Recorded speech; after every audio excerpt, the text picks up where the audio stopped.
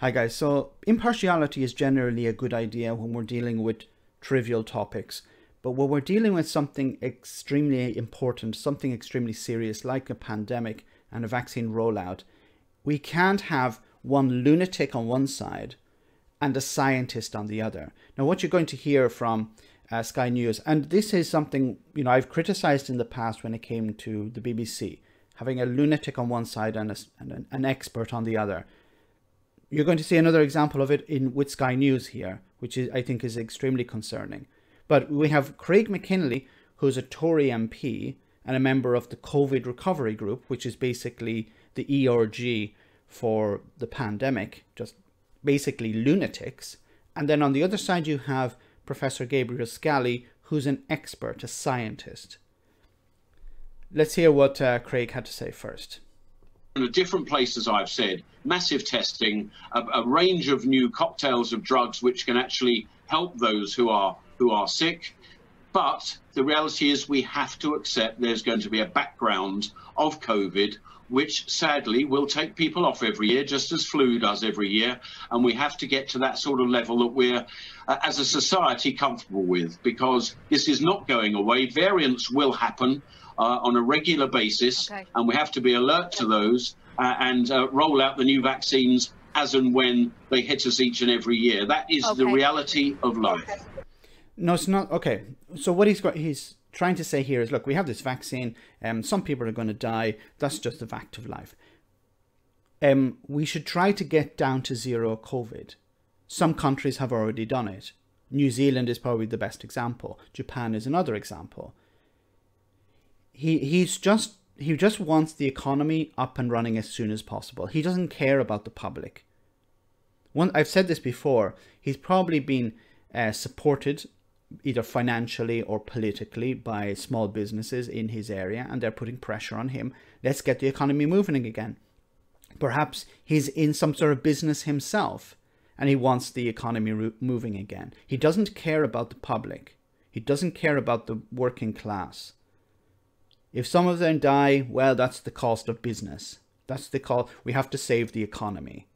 We don't care about people's lives. And what he's trying to do is he's trying to present, we have this vaccine, let's get back to normal again. People want to get back to normal. I'm trying to sell something to the public that's positive. And then you're going to hear from the scientist, of course, who has to bring us back to reality. Let's get the thoughts then of Dr. Gabriel Scally to that. We can't get to zero COVID. We have to accept it, Craig MacKinlay says, and we have to get used to it and live alongside it like we do with flu. Do you accept that? Oh, I don't accept it at all. You can't live with COVID. You can die with COVID. You get long COVID. You can be really, really ill with COVID. And we don't accept things like measles, diphtheria, polio. We work to get rid of them. I would love it if the government would actually try and get the levels down to elimination level, the way we do with measles, for example, or have tried to do with measles. And if they actually tried and put the public health measures in place, I agree with Mr. MacKinlay on one thing, and that is I'm against lockdowns. I think lockdowns are terrible. They should only be used as a last resort. Unfortunately, this government, it's been their only resort. And now they have vaccines they're going to, if Mr. MacKinlay and his colleagues had their way, would do away with all our social restrictions. I mean, this is not a way to manage our way out of this virus. There are plenty of countries in the world, big like Japan and Taiwan, that are zero COVID, have little to no COVID, are living normal lives, don't have deaths, don't have long COVID cases of any numbers, and whose economy is doing extraordinarily well. This way, the way the government is handling it, we get the worst of all worlds and probably worst in the world. See, the problem with Mr. MacKinlay is that he doesn't care about the public.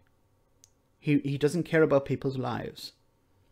And he's trying to present the position that we have this vaccine, that means we can get back to normal.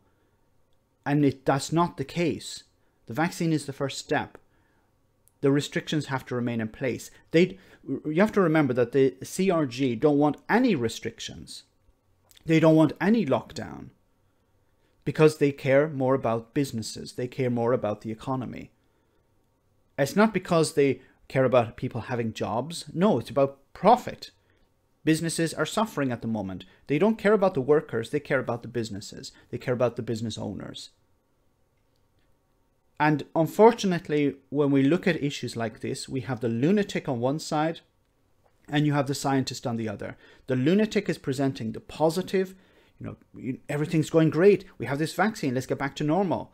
And then on the other side, unfortunately, we have reality presented by the scientist, and the reality is not always convenient to hear. Let me know in the comment section, guys, what you think. As always, your comments are greatly appreciated. Thanks a lot. I want to say a big thank you to all of my patrons. You ensure that this channel continues to exist. I'm eternally grateful for all of your support. If you join Patreon, you will receive instant access to our Discord server, where we have both audio and video chats. You can chat with me and other patrons, where we discuss important and non-important issues. Becoming a patron per month costs about the same as a large coffee, so why not check it out?